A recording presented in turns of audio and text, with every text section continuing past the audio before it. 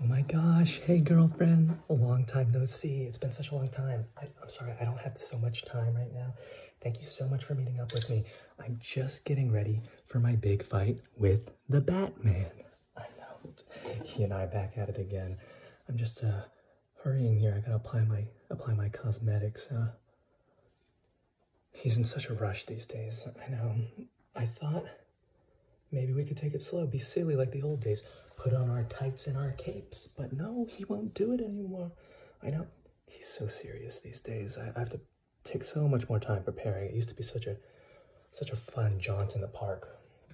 But I mean, these days it's really just a chore. I know, with how serious he's gotten. I think I might have to break things off with him.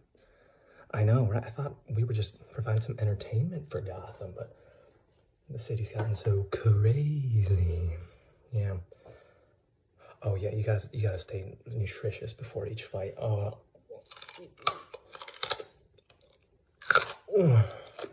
Otherwise, the punches really get to you. Anyway,